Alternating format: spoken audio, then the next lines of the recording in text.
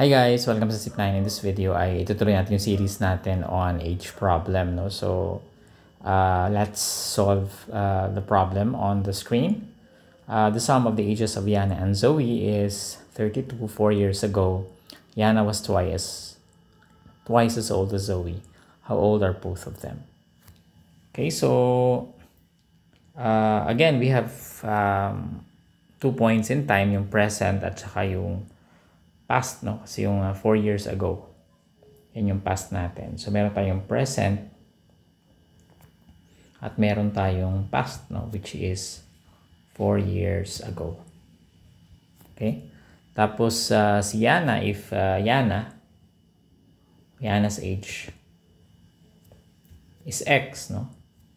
Ano yung magiging age ni Zoe? 32 daw yung sum ng ages nila, di ba? So, halimbawa, 10 si Yana, 32 minus 10, di ba? Si Zoe. So, pag 9 si Yana, 32 minus 9 si Zoe. Pag X si Yana, 32 minus X si Zoe. So, 32 minus X. In 4 years, in 4 years, but 4 years ago.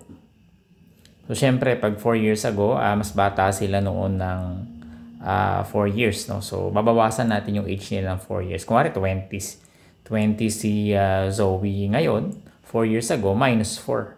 16 siya, di ba? So, X minus 4, tapos 32 minus X minus 4. Paano natin ito i-simplify? 32 minus 4. Pwedeng baliktarin natin yan, di ba? 32 minus 4 magiging 28 minus X. No? So, 28 minus X. Okay, another way to look at that is 32 plus negative X plus negative 4. Di ba? So, 32 plus negative 4, that's 28. Tapos may plus negative X ka or minus X. Okay? So, sabi niya, 4 years ago, Yana was twice as old as Zoe. Twice, no? Mas matanda si Yana, no? So, meaning, if twice yung age niya, pag multiply natin ng 2, no? Halimbawa, si A ay twice ng age ni B. This is A, this is B.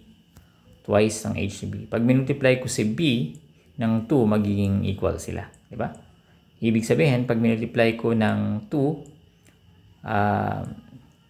yung age ni Zoe, kasi twice siya magiging equal na sila. So, 2 times the age of Zoe, which is 28 minus X, is equal to Yana's age, which is X minus 4. Okay?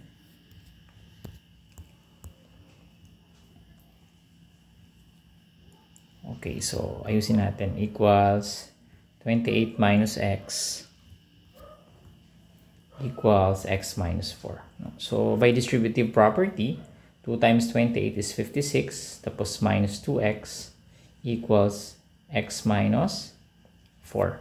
No? Tapos,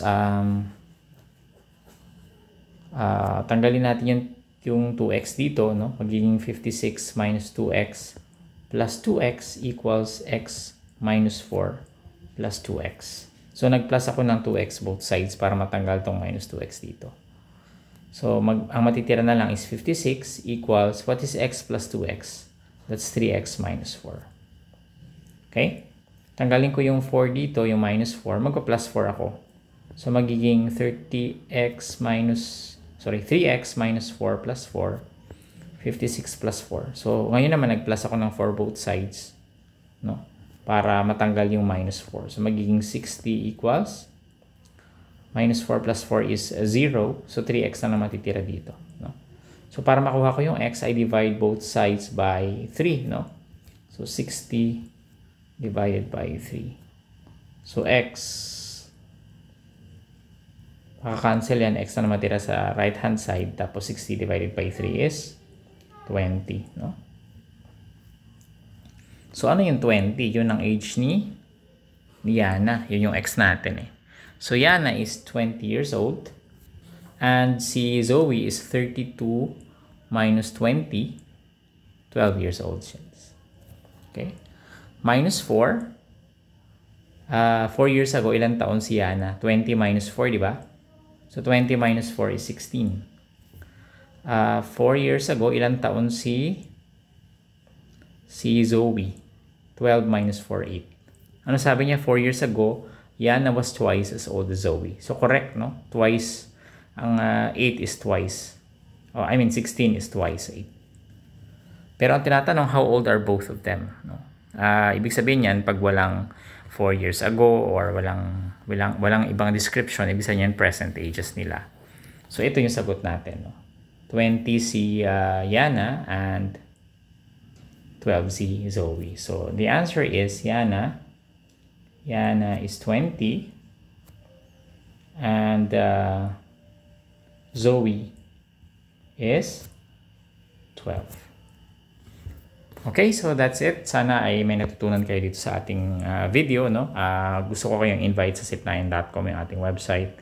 Tapos sa ating YouTube channel, no? So, pwede kayong mag-subscribe sa YouTube channel natin by clicking the subscribe button. Nakikita nyo dyan kung nasa YouTube kayo.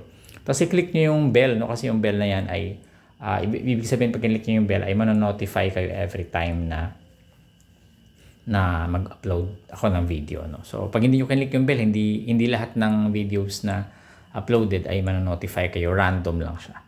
Okay? So, maraming salamat. I'll see you in the next tutorial.